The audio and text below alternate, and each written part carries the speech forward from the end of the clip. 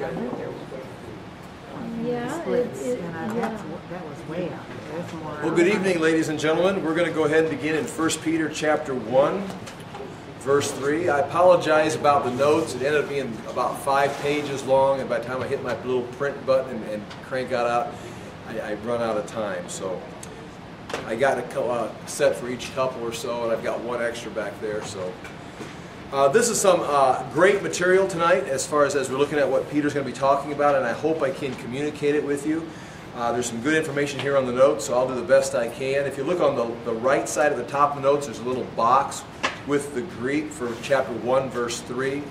I will put this online as a PDF, so you'll be able to click on it, open it up, and then each of those green numbers I can actually click on them when it's online, and it'll take you to a website that will give you the Greek definition, some more background on each of those words.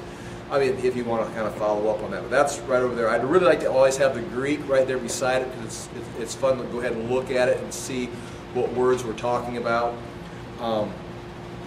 But anyway, well, let's go ahead. I'm going to bow my head and pray. Hopefully we'll get through chapter 1, verse 3, and up through verse 5 tonight. That's kind of what we're looking at. If you look at the very top of the notes, chapter 1, verses 3 through 5 is talking about the Father. It's a Trinity, as you know, but Peter addressed this as a Trinity. Then verses 6 through 9 is the Son and what's going on as far as His work in the salvation. And then verses 10 through 12, you've got the Holy Spirit. And that's kind of how it's broken down as Peter kind of walks you through this. Peter is celebrating our salvation. Peter is discussing our salvation.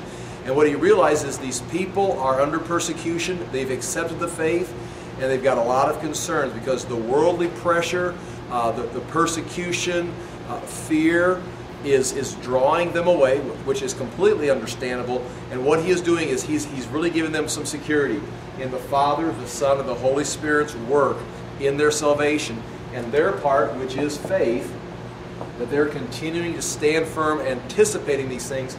And he tells them that their faith is being tested, or it's being dokimazo, it's being refined.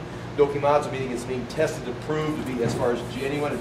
It's being purified, and it's going to result in great rewards. Tonight we're going to talk about inheritance, which I think is the salvation package, and this gives them the potential of earning rewards. And it's some interesting things here, and some great Christian doctrines I think are presented in these verses here. Well, I'm going to pray and we'll get started. Father, we come to you tonight in the name of Jesus. We do thank you again for the opportunity to look into the Word of God. We thank you for the things you've preserved for us in written text, that we can examine them and combine them with the presence of the Holy Spirit in our life. We do ask, Father, that we may hear these things, that we may grow, that we may have greater faith, that we may have greater confidence, that we would be able to withstand this time on earth, not just making it through it, but Father, by demonstrating your glory and the inheritance that we've already tapped into. Again, Father, we thank you for this opportunity to grow and learn, and again, ask your presence to be with us this evening. In Jesus' name we pray. Amen. Well, let's go ahead and read, let's just say we read down through verse 12, so we kind of hear those things I've just talked about, the Son, the Father, and the Holy Spirit. And Peter chapter 1, verse 1, Peter, an apostle of Jesus Christ, to God's elect, strangers, sojourners in the world, scattered, there's that word diaspora, talking about the Jewish dispersion, throughout Pontus, Galatia, Cappadocia, Asia, Bithynia. Those are all areas in Turkey, going to the north. And again, we've talked about, is that Jews that he's writing to? And many people think this is Jewish believers that he's addressing, or it could be just Christians or Gentiles that have received the message. They are now finding themselves dispersed among the pagan world. Who have been chosen according to the foreknowledge, and we talked about that last week. Is that knowledge as far as God knowing something ahead of time, or is it foredetermined, as He determined it because of His knowledge determined? And whichever way you go with that word is going to send you one direction or the other, as far as predestination or not. The foreknowledge of God the Father through the sanctifying work of the Spirit. There's the work of the Spirit. He's sanctifying you for obedience to Jesus Christ, and the sprinkling by His blood. Again, you can see the Trinity in those verses. And the sprinkling by His blood, we use that as a comparison to when on Mount Sinai, the Israelites with Moses' covenant, the Mosaic covenant, they heard the terms of the covenant. It says, we will obey it. the sacrifice was offered and they were sprinkled, they were brought into the covenant. And here you see the words obedience. That's us. We're to be obedient to the faith. And that's right in there with follow-up of sanctifying. The Holy Spirit sets us apart for God, indeed. But the result is to be, the Holy Spirit's work in our life is to be that we would be then obedient. And we're obedient to the covenant we've been brought into, which is the covenant of the new covenant. We've been sprinkled with Jesus' blood. So a lot of heavy Jewish overtones in that, but makes, I think, complete sense for us. We're set apart by the Holy Spirit, living an obedient life in agreement with the covenant that we've been brought into. And when did we come into that covenant? When we accepted Christ and were brought into the new birth. And so he begins talking about, here's the greeting then, grace and peace be yours in abundance. Again, grace, that's God's free offer. It's not something you've earned. We know all this. And peace, that's harmony. So God continually gives, and you've got peace, and may you have these things in abundance. That's his blessing. Now, verse 3. I'm going to try to read this without talking now. Verses 3 through 12. Praise be to the God and Father of our Lord Jesus Christ. In his great mercy, he has given us new birth into a living hope through the resurrection of Jesus Christ from the dead, and into an inheritance that can never perish, spoil, or fade, kept in heaven for you, who through faith are shielded by God's power until the coming of the salvation that is ready to be revealed in the last time. In this you greatly rejoice, now for a little while you may have had to suffer grief and all kinds of trials. These have come so that your faith, of greater worth than gold, which perishes even though refined by fire, may be proven, or proved, that's dokimazo, proved genuine, and may result in praise, glory, and honor when Jesus Christ is revealed. Though you have not seen him, you love him. And even though you do not see him now, you believe in him and are filled with an inexpressible and glorious joy, for you are receiving the goal of your faith, the salvation of your souls. Now do notice how it is current. We're going to mention inheritance here. When I talk about the inheritance, we're going to make the point that you've already tapped into that inheritance. You're already receiving the inheritance, but it's also stored for you in heaven. I mean, we're not just waiting. We are today sons of God, and we're tapping into it, and we're experiencing it right now, and it's refining us. And there is more to come. Verse 10, concerning this salvation that Peter's explaining to them, the prophets who spoke of the grace that was to come to you searched intently and with the greatest care, trying to find out the time and circumstances to which the Spirit of Christ in them was pointing when he predicted the sufferings of Christ and the glories that would follow. And again, after the sufferings of Christ, the resurrection was glorious. Our new birth is glorious. Our receiving the inheritance and our growth is glorious. I mean, the things that are taking place in our life, we're not just, saved, going to heaven. We are being transformed. That's part of that resurrection, the glories that are following. And again, it's just going to snowball and become greater and greater as we move further into eternity. It was revealed to them, the prophets in the Old Testament, that they were not serving themselves, but you, when they spoke of the things that have now been told you by those who have preached the gospel to you by the Holy Spirit sent from heaven. Even angels long to look into these things. So in other words, what he's talking about right here, this is jam-packed with revelation on the glorious salvation we've received that is manifest because of this new covenant. And how rich is it? How deep is it? Even angels are wanting to get an understanding of the things that we are now partaking in. So anyway, with that being said, let's go back to chapter 1, verse 3, and start breaking this down. First of all, the beginning right here, he begins it like any pagan letter. Again, this is not a pagan letter, but they'd always greet the gods. And so now he's going to now send praise be to God, the God and Father of our Lord Jesus Christ. The first thing right there is it's a pagan greeting in a sense. They do it in their letters. They bless the gods or praise the gods. It also mentions the Jewish God, and so it's got a Jewish flavor to it also. You've got the pagan style with the Jewish God, but watch this become Christian. Because he breaks apart two things. He takes the Jewish God, he takes the general concept of praising the gods, focuses on the Jewish God, and then identifies that Jewish God as what? The Father and the Son. And Christianizes. You see it right here. Praise be to the God and Father of our Lord Jesus Christ. I mean, that's right there. That's a huge statement right there. It's like we're praising God. Right.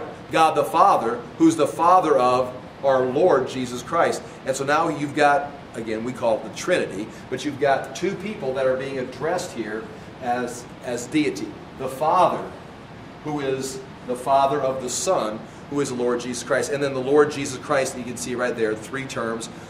Lord, that's an Old Testament reference to God. Jesus, that's his man's name. I mean, in fact, it means Jehovah saves, or Jehovah save us. And then Christ, which is the Messiah, which means Christos is the Greek word for the Hebrew word for Messiah, which basically means the anointed one. So you've got God, the man, the anointed one, the Messiah. So you can see him breaking it apart right there. Praise be to God, the Father of our Lord Jesus Christ. Now, in his great mercy, when it starts says, in his great mercy, now we're going to go back to the Father and talk about what he has done. But going back to the notes, please. There's this greeting right here. If you notice in 1 Peter 1:3, I've got 3 bullet points there at the top of page 1.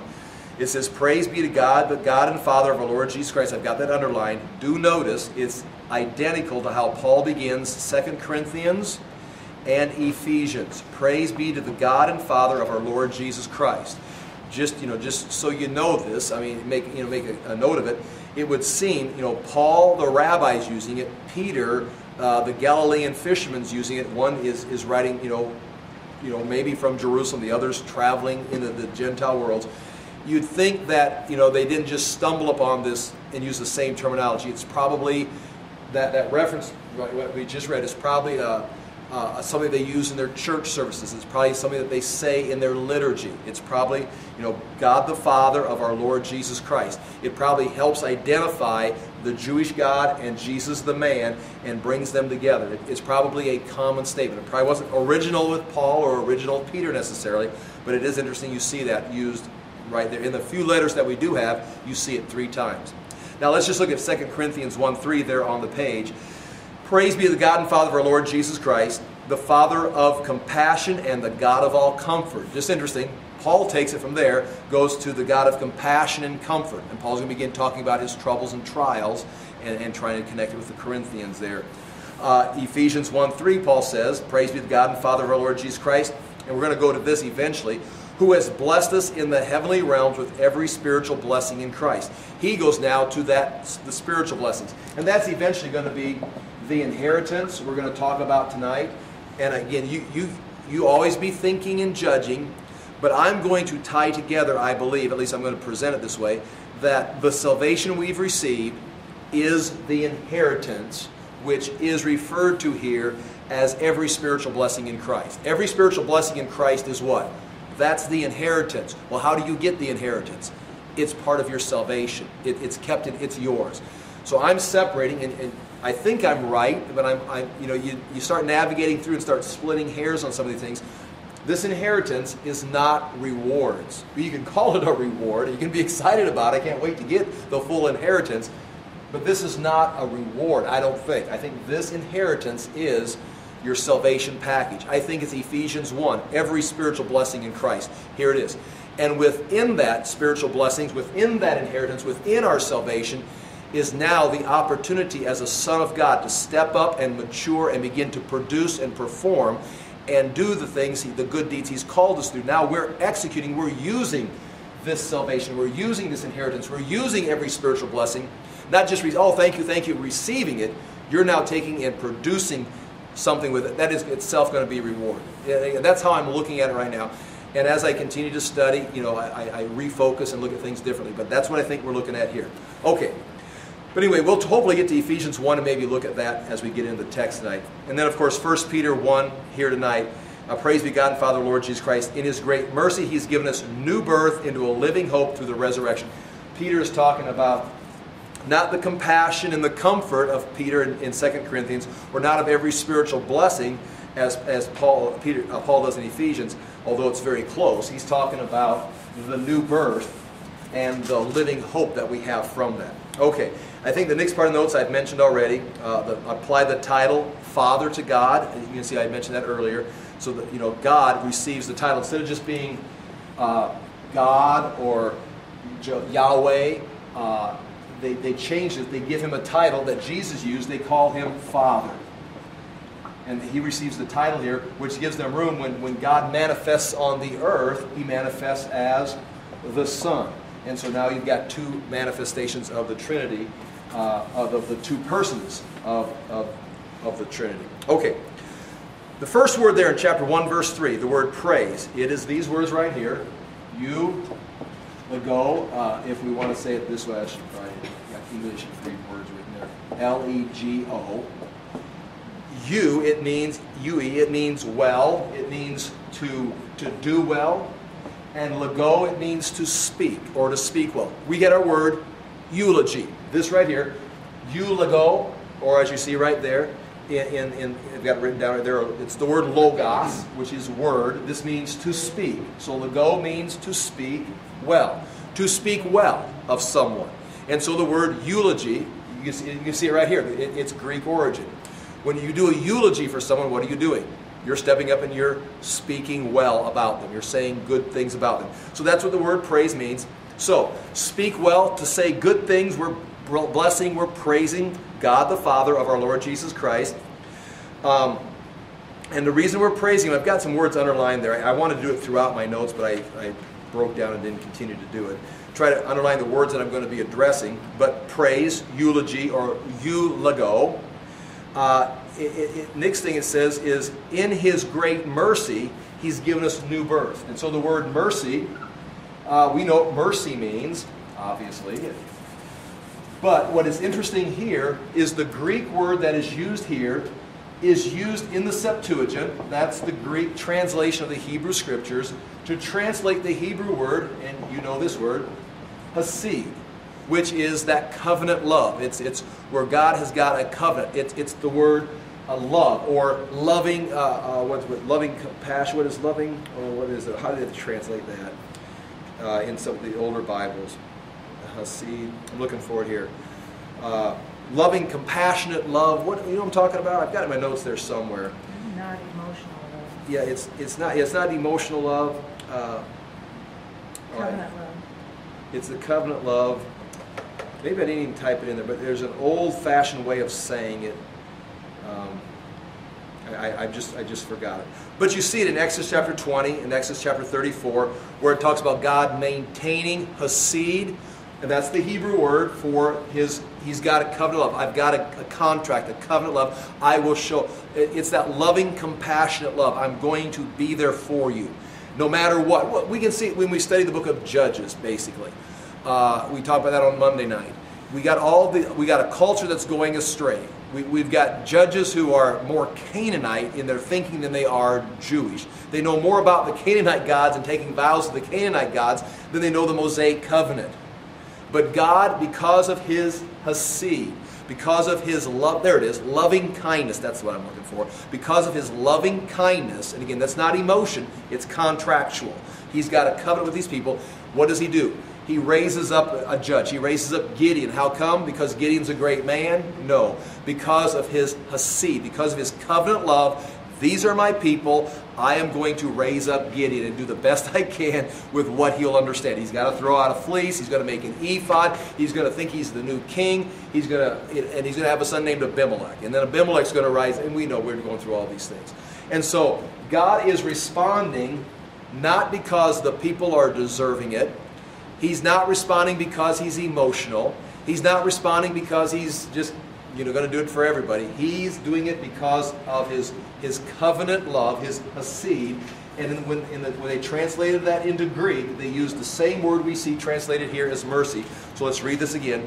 Praise, or say good things to God the Father, to God, the Father of our Lord Jesus Christ, because in His great mercy, in His great loving kindness, in His great hesed, because of His contract. And that contract, that covenant now, is going to come through nothing we've done. He hasn't made a contract with us.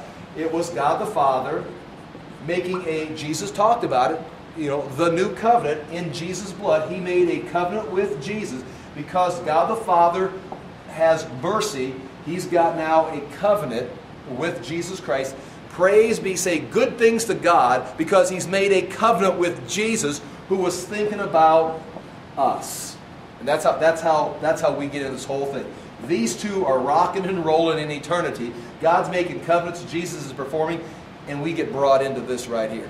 And so Peter's saying, say good things, eulogize God because of His mercy. And again, be careful of that word mercy. It's like, well, He just does nice things. It's like, that word is bigger than just, He's merciful. There's something happening there. It's that translation of the word hasid. Okay, so that's the word mercy, and you can see it pointed out right there. Now it says, so because of God's mercy, we've been given new birth, and this new birth puts us into two things. We're going to talk about this new birth. That's a new word coming up right here in just a moment. It's going to take us two ways. Two things are going to be given to us. A living hope and an inheritance. And that is what Peter's focusing on. Say good things about the Father because of His mercy, some kind of a covenant. That covenant has made it possible for us to have a new birth.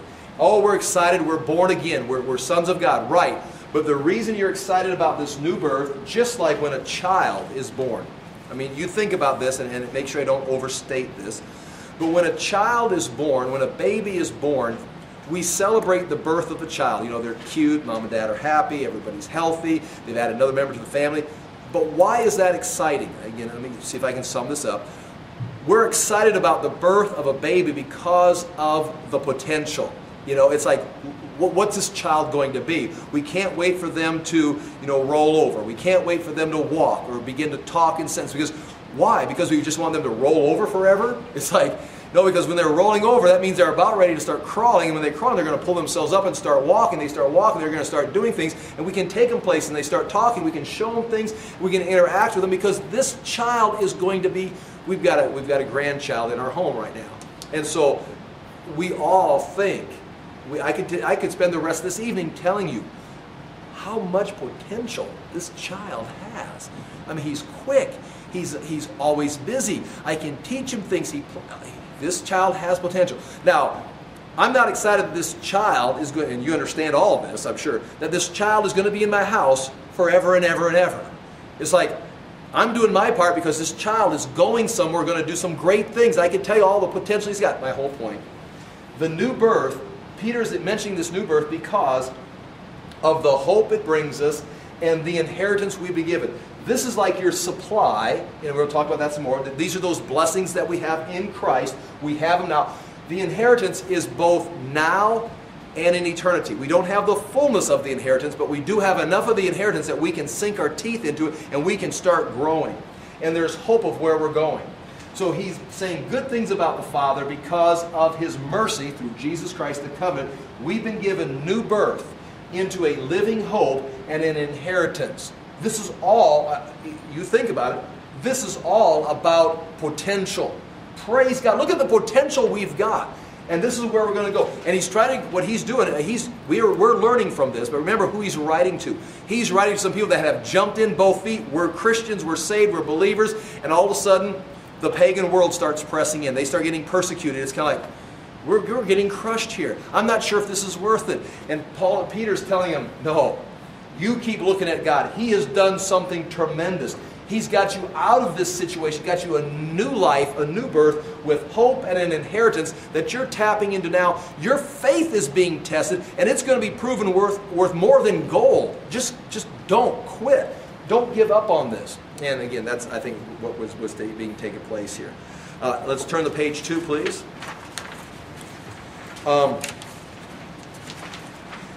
When it says there, let me go back and read chapter 1, verse 3. Praise be to God and Father of our Lord Jesus Christ.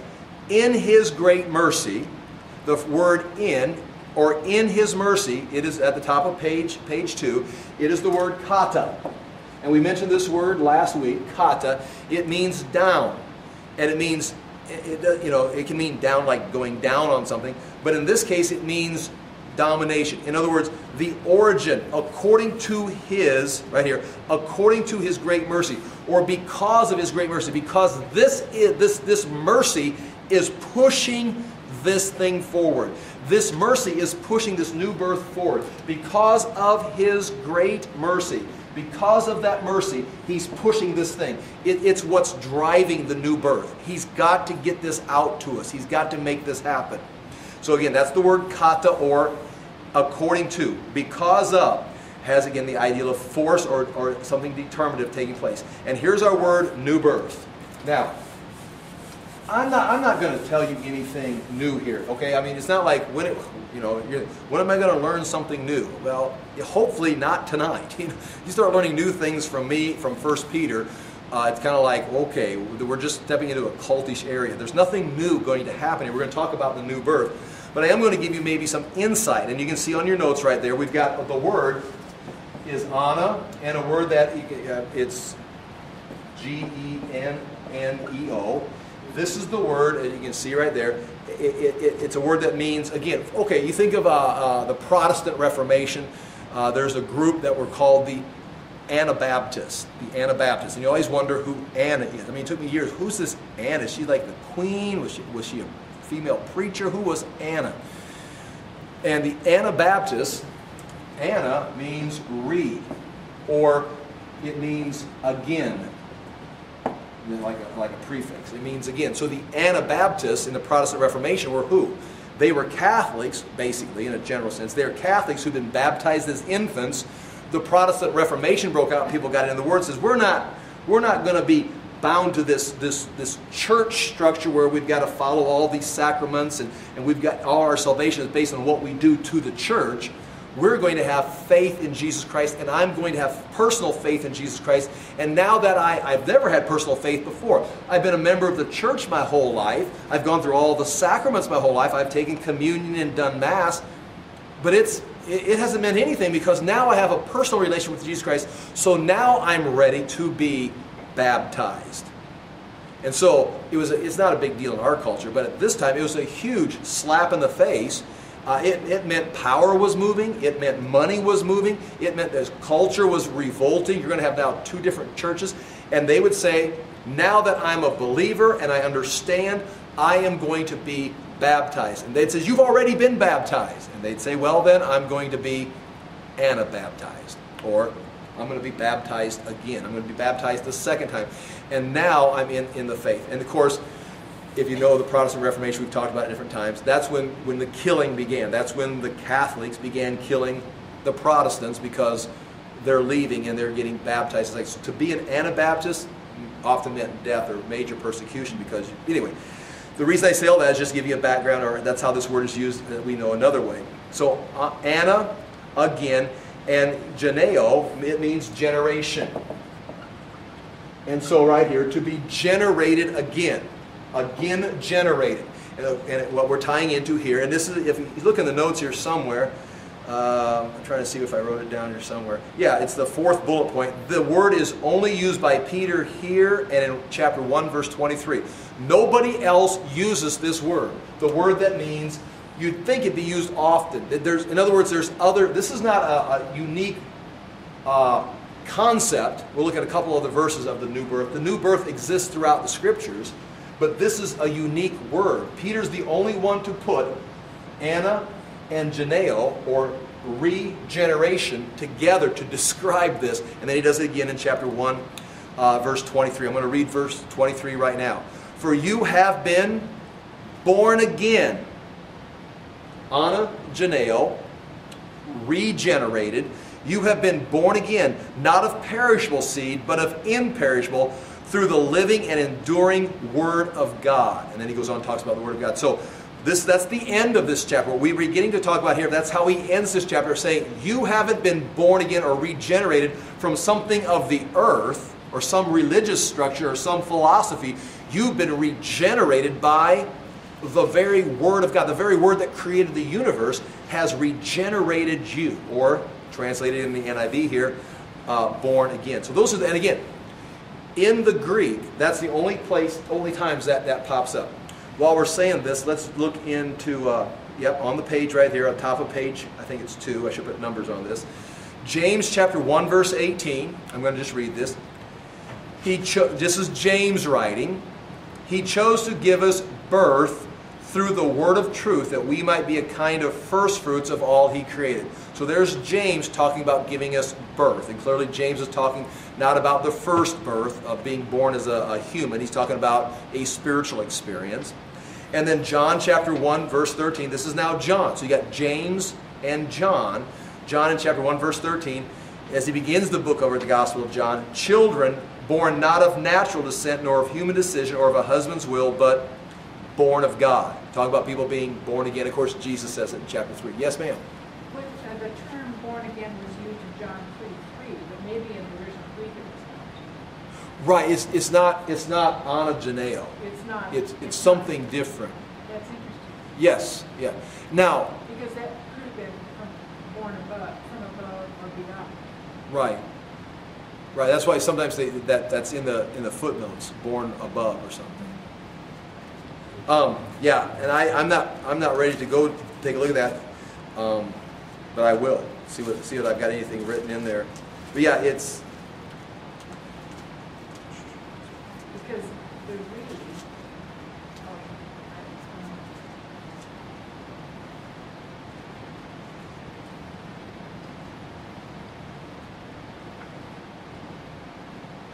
I tell you the truth, no one can enter the kingdom of God unless he is born of water and the Spirit. Flesh gives birth to flesh, Spirit gives birth to spirit. You should not be surprised by saying you must be. There it is, born again. Okay, I do have these words written here. Okay. Yep, the first word born is geneo, 509. Yeah, okay. Yeah. The word that they're using is anothen. Anothen. Good.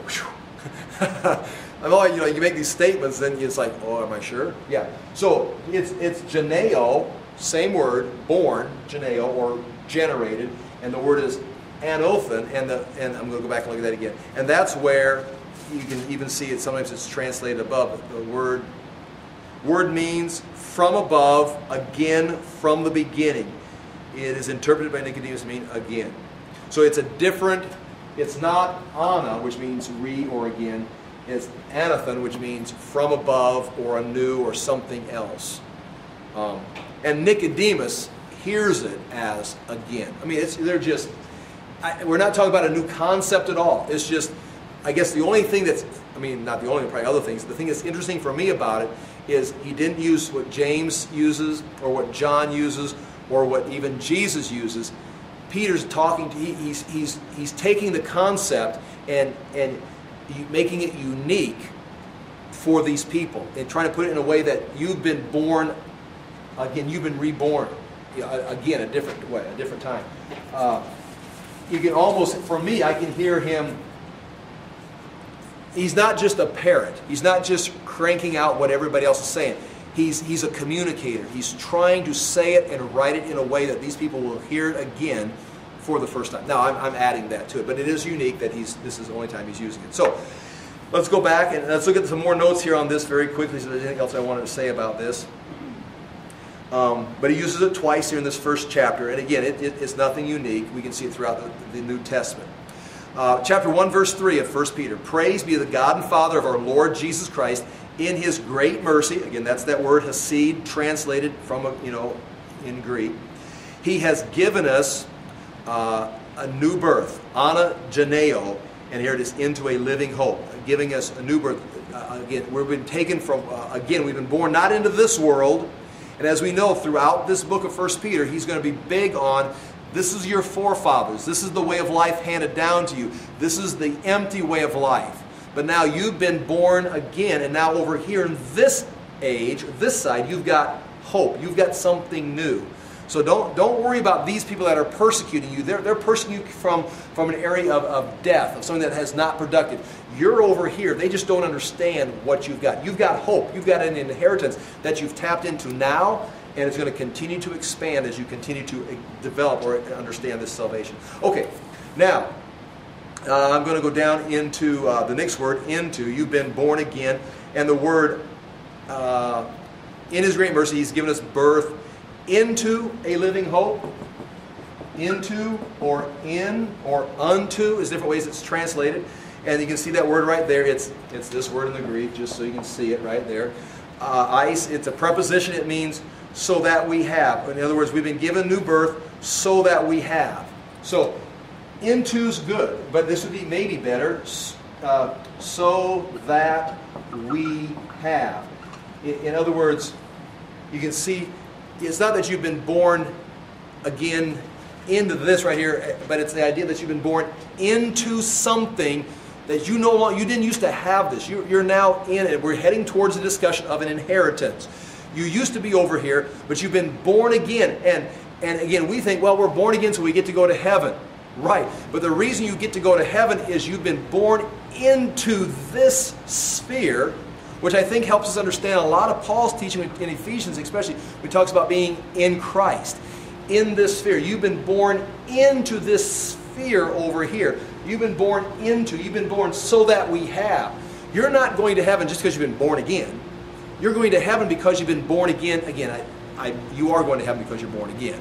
But it's not just the kind that you've been born again. It's the kind that you've been born again into this salvation, this inheritance. You're born again into Christ.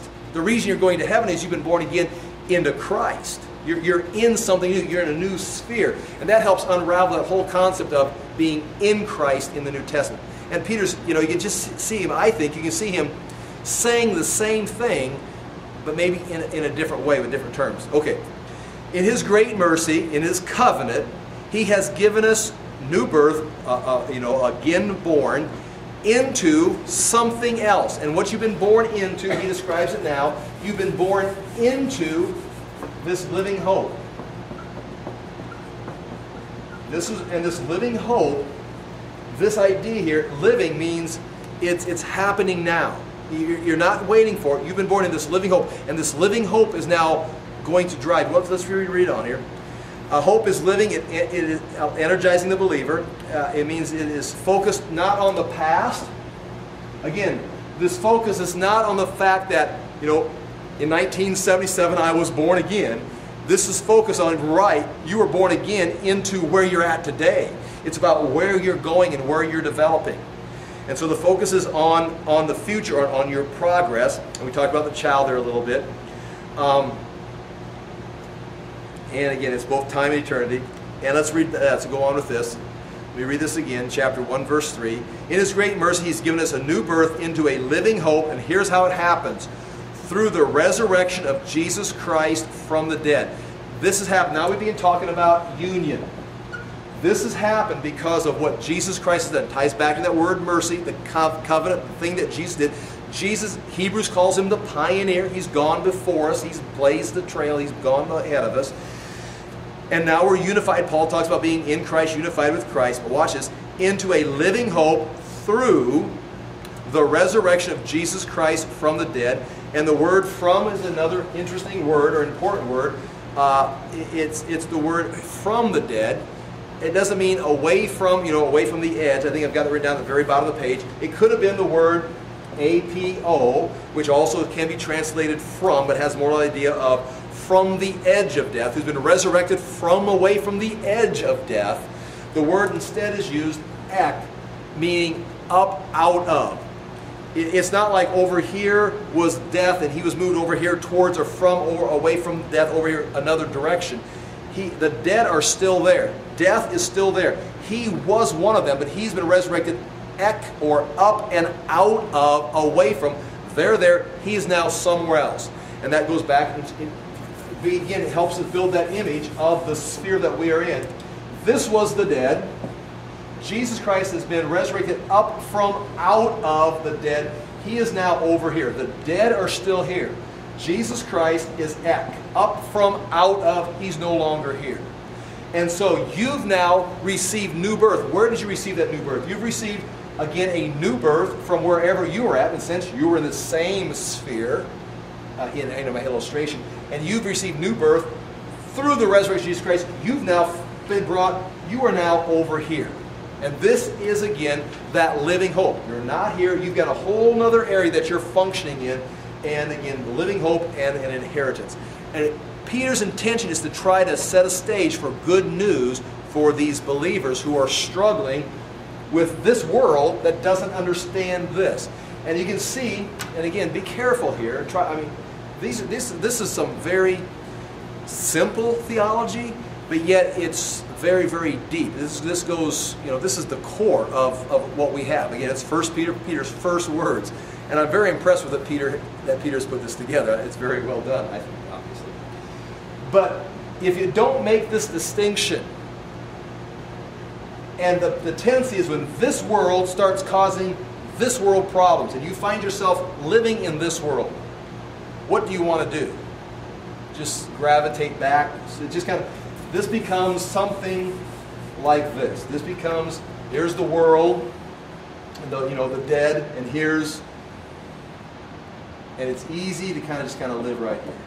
And on Monday, Tuesday nights, we run over here, maybe step over there, and we run back over here. So the world doesn't, we're kind of the same. This is trying to give the impression, and they're having trouble. And what they're trying to do, they're having trouble living over here in this sphere, and they're probably, just like we, it's easier to say, okay, let's just temper down and blend this back together. And Peter's encouraging him, saying, no, that's the natural reaction. This is what's going to take place. Okay, let's go back to the text here of these words here. From the dead, we got several things I've got written down right there. Let's go to verse 4. Chapter 1, verse 4. I'm going to read verse 3 and read right in verse 4. So praise, eulogy, say good things about God. He's the Father of our Lord Jesus Christ, the God who became a man, who's the Messiah. In His great mercy, in this mercy, or because of, the mercy drove this covenant, the reason He's got mercy is it's driven by the fact that this mercy is there, this covenant is made with His Son.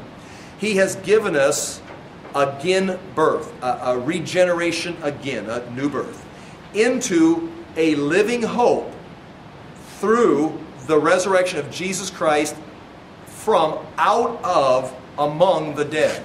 So Jesus Christ has come out, you've been brought over here in this new birth, you now are here in this living hope.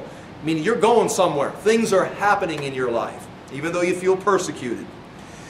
And verse 4, not just into a living hope through the resurrection of Jesus Christ from the dead, but you're also put into an inheritance that can never perish, spoil, or fade, kept in heaven for you, who through faith are shielded by God's power until the coming of the salvation that is ready to be revealed. Man, that's again a loaded sentence. I do want to point this out, and we won't get there tonight. But notice right here, are shielded through faith. Here's talking about faith, and this is your personal faith. You are shielded by your faith. I think we're going to see something here. This inheritance is secure. Okay, I mean, secure. We'll look at these words, and we'll talk about them here in more detail. An inheritance can never perish, spoil, or fade. And those are some very simple English words describing some good concepts. This inheritance can never perish, spoil, or fade. So can you lose it? Can you screw it up? Can you waste it? It's like, well, it can never perish, spoil, or fade. So then look at this. Kept in heaven. It's like, so now how are you going to get there to do this to it when you can't do it if you could get there? Kept in heaven, which means kept, and it's being preserved there continually in heaven for you. Now, so anyway, that is your inheritance. That is your salvation. That is every blessing that is in Christ. It's like, well, I think I messed it up. Again, you got to put more than just these verses together, but from what I'm reading here, this agrees with what I think, is you can't mess up the salvation. It is something God has done to you. You've received it. It's been done. It's permanent. It's unchangeable. It can never perish, spoil, or fade. And so when Paul talks about the spiritual blessings in Christ, this is it. When we talk about being saved, this is it. When Peter talks about an inheritance, this is it. It's all this package that we have at our salvation. That's the way I'm reading. That's what I believe right here. Again, I'm trying to learn and teach us as we go. But anyway, and it's kept in heaven for you, who through faith. Now, this is going to produce this faith. And this, just a little background here, that's why I try to teach this to saints, because if you can understand this, your faith is going to grow. And now you're shielded through faith, or through faith are shielded by God's power until the coming of salvation. So this is the truth. If we can put this faith, this truth into the hearts of believers, this faith is going to grow, and you're going to move into this world in faith, and you're going to be shielded, and watch this, shielded by God's power until the coming of the salvation that is ready to be revealed at the last time. Now right here, coming of salvation, well, I thought we already had salvation, but we know 1, 2, 3, the 3 phases of salvation. You're going to have justification. We call that phase 1, where you're justified before God. Phase 2, sanctification. That is what's taking place in time right now. And phase 3, glorification. That's the complete phase, or the final phase, and that is the package. You have been justified in the past. You are saved in the past. You are being saved right now. As that process begins, this is the salvation of your spirit. This right now is the salvation of your soul, of your mind. You're being renewed in your thinking, your understanding. And ultimately, the glorification is going to manifest in your body. You will be saved physically, the resurrected body. So in other words, your spirit is saved. It's done in the past. You're not going to mess it up. We are working on your soul in your lifetime. Tonight, we're working on the sanctifying, the renewing of your mind. There's nothing we can do about your body. I mean, work out, eat right. But, I mean, we're waiting for this. That's not part of salvation. That's just part of, avoiding and driving past McDonald's or something. But I didn't say that. Okay. But anyway, that's glorification right there. And so when we talk about this, our salvation, you can see it right here. You are secure. Your soul, spirit, your salvation is secure. But your faith, right now, your faith in your mind, your understanding, is helping shield you in this dark world as you wait for the coming of the salvation. This is salvation. This is salvation. But you're waiting for salvation. So it's kind of interesting. You see that right there. I wasn't planning on pointing that out tonight, but I wanted to kind of show us where we're going with this. So let's go back up, and we want to talk about the inheritance, especially those words describing it. So we're at the bottom of whatever page we're on, and there's the word inheritance is kleron omia. Kleron omia is the Greek word right there. And here we go. First of all, it can refer to property that you've already received as property that you will receive. So this is useful for our understanding of the blessings we have in Christ. Kleroma is inheritance. But for example, if you may be living in the real world, the natural world, you may have received an inheritance already, and you may be living in your inheritance. Let's say you receive property or a house. You would still say, this is my inheritance. I inherited this estate. You're already living there. It can refer to an inheritance you're currently living in. But it can also refer to an inheritance you're waiting someday in the future to receive. So this is both an inheritance, even in the word itself, both present and future. You have part of it now, but you're waiting for the fullness of it later. And that's the word. And it fits perfectly with our description here in the New Testament. It refers to salvation that has received and experienced on earth. I've already pointed that out. Now, what's interesting here, I wanted to point this out too. And you kind of miss this, at least I do when I first just read through it, is we're talking about being born or reborn. And when someone is born, you've got a child. I'll just write son, make the illustration easy. You've got a son. Well, as soon as you have a son legally, what's the next thing you go to? Is that son is going to be the heir. And so as soon as you start talking about a son, you start talking about inheritance. Anyway, I've got two verses right here. Galatians chapter 4, verse 7, Romans 8, 17. So you are no longer, in Galatians 4, you are no longer a slave, but a son. And as soon as you say son, that trips off what? And since you are a son, God has also made you an heir. So to be a son means you are an heir. I mean, that's where you can see Peter's mind going. You're talking about born again or being born anew. And as soon as you're talking about birth, your mind goes through the son receiving an inheritance. In Romans chapter 8, verse 17, now, if we are children, then we are heirs. Heirs of God and co-heirs with Christ. See that co-heirs with Christ? That's putting us back in that sphere. Christ is the sphere, and we've been born again into that sphere. We are identifying with Christ. We're heirs of God, co-heirs with Christ. If indeed we share in His suffering, in order that we may also share in His glory. And that's kind of what Peter's talking to. He's talking about those that are suffering along with Christ's sufferings here in this world, as we're trying to live in this sphere of the new birth in a world that's rejecting it, trying to live a life of righteousness in a world of the dead. Well, it says if you'll endure with Christ, you will also then share in His glory. So again, right here, because we've mentioned son, we're talking about an inheritance. And now what is this inheritance? We've already talked about, I think identified it several times. Right here, the word is into or to, inheritance. It's ace again. It means you were born into this inheritance. We've talked about that. And there are 3 words that are used to describe it. Incorruptible, undefiled, and unfading. At this point, I was wanting to, and I want you to just flip over there and look at it. I'm not going to take time to do it. But right now, I think when we mention the word in here, go to Ephesians chapter 1. Go to Ephesians chapter 1. And I'll read the first verses, but I'm going to stop.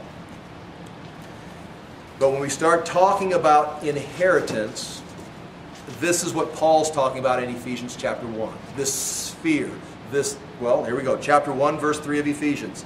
Praise be the God and Father of our Lord Jesus Christ, who has blessed us in the heavenly realms with every spiritual blessing in Christ. Heavenly realms, every spiritual blessing in Christ.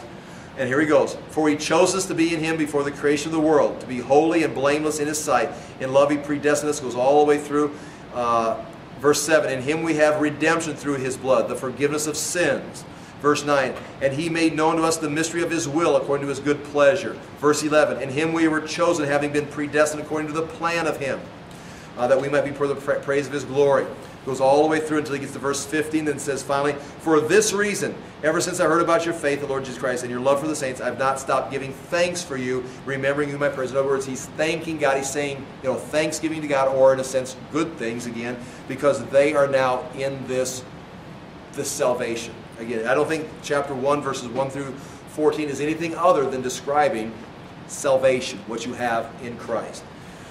Okay, let's go back to the notes and finish this up. I want to just look at what this is talking about, these words describing the inheritance. We'll pick this up next week. You have been given new birth into a living hope through the resurrection of Jesus Christ out from the dead and into an inheritance. And this inheritance that you have can never perish, spoil, or fade, and it's kept in heaven for you. First of all, the word incorruptible or imperishable basically means this: it cannot rot or decay. This is the opposite of earthly things. For example, 1 Corinthians 9 and 15 talks about earthly things decaying or being temporary. It's permanent. It will not wear out. It cannot be lost because it's incorruptible. This word is used to describe these things. It's used to describe God. It's used to describe heaven. It's used to describe God's word and resurrected bodies. So these are other things that are called incorruptible. God, heaven, or the glory of God, God's word and resurrected bodies. This inheritance is also on the same level as God, heaven, God's word, and our resurrected bodies. It is incorruptible. It's not going to fade away. The next word is undefiled. This inheritance is undefiled, or this salvation, these blessings we have in Christ. Morally and religiously, it is pure. For example, I'm going to make a theological statement here, and this makes complete sense to me, but I may be wrong because there's groups of people that disagree with this. But that second circle under defiled, the second bullet point, you the believer cannot defile this inheritance. Now you're right there, boom, we just split groups again. It's like, well, can you lose your salvation? I'm saying, and I might be wrong, but this lines up with the rest of my theology, this inheritance is undefiled. And undefiled refers to staining something with sin. If you look in the Old Testament, the land became defiled because of Israel's sin. And the land was unclean. They didn't lose the promise. They lost the land. But they defiled the land. This inheritance, according to the way I'm putting this together, is undefiled. We don't want Christians to sin. We're not encouraging sin. But the idea here is if you are in this sphere, if you are in Christ and you mess up, you sin, you get back into the world of the dead and you do bad things or whatever, you can't tarnish the blessings that are in Christ. You can't tarnish, you can't defile with your sin this inheritance. Now again, we're talking about inheritance. We're not talking about rewards and producing. Again, the concept is you're going to take this inheritance. Anytime a father gives a son an inheritance, the concept is they're going to take the inheritance and squander it. It's like, no, they're going to take the inheritance and change the world with it. They're going to produce something with it. They're going to be mature and use it. That's why even we just read that verse in Galatians, right there, Galatians 4, verse 7. So you are no longer a slave, but a son, and since you are a son, God has also made you an heir. Remember when we went to the book of Galatians, a son, many times, was under the leadership of a slave until he was age 12 or 14 or 16, whatever the age, the legal age. And once that slave had trained that son to be a man, to be mature, he left the status of just being a child and was actually, the father would actually adopt his own son, legally adopt him into manhood and give him his inheritance with the idea that something good was going to happen. But until he was old enough, he kept him with the slave, and the slave would teach him all the studies. He'd watch him do his homework. He trained. The slave is never going to become a son, although they could, and it happened in Roman history. The free man would adopt a slave as a son and give him the inheritance. It can happen. But the concept was the slave would train the son when he was ready. Okay. With that being said, I don't think the child can defile the inheritance because it's undefiled. It's protected. You can defile your natural inheritance, but you can't this one. I think that's what it's saying. And unfading. This word is only used by Peter, and it's related to a word that we see in chapter 5, verse 4. I'm going to flip over there and show you that one. Chapter 5, verse 4. Unfading. Okay. And when the chief shepherd appears, you will receive the crown of glory that will never fade away. It's a different word, but it's the same word in different form. Never fade away. And Peter again is the only one to use this word, unfading. This was only used by Peter. It's like, unlike the flowers that fade, it's unaffected by time, it's unaffected by conditions, it never loses its beauty, it never loses its glory. So with that all being said and done, I'm going to go to, I hope, the last page of the notes. Good, we're there. We're running out of time. And right here, besides being incorruptible, undefiled, unfading, this inheritance is guarded and is in heaven. So you've got this right here. You can't, the last thing I've got there, this inheritance is totally secure. It cannot be spent, can't be lost, can't be corrupted, can't be cashed in, can't be exchanged, can't be damaged with time, with corruption, with sin, with conditions, with attitude, because it is eternal and it is guarded. It's kept in heaven for you, guarded by God. Now, that is how people, again, we have to quit, obviously, because one, I'm out of notes. Two, we're out of time. But remember, that's not just, that's where we're at in the book. That's not, and so that's the point of Peter's book. No, Peter's laying, this is still the first 3-4 verses. Peter's laying foundation. He's building a case, and then he's going to come after them and help them with their faith. So don't think, well, that's just, that was interesting, but there's not a lot there. It's like, no, this is foundation for what Peter's going to say. He's still doing his intro, if you understand what I'm saying. He's still introducing his message. It just takes me weeks to get through Peter's introduction. So here we are. I appreciate your time. Thank you for taking time to be here. I'm going to pray, and then we will be done. Father, we do thank you again for your truth. We thank you for your word. We thank that we have here before us. We do ask that we would not squander ourselves, that we would embrace our inheritance. We'd embrace Jesus Christ and the sphere of the salvation that he's given to us and every blessing we have in Christ. We ask that we would mature, that we'd be able to produce the fruits of righteousness and the good works that you've called us to. We do thank you for this word. We thank you for the spirit that you've placed inside of us. And we thank you for fellowship we have with other believers. In Jesus' name we pray. Amen. Again, thank you for your time.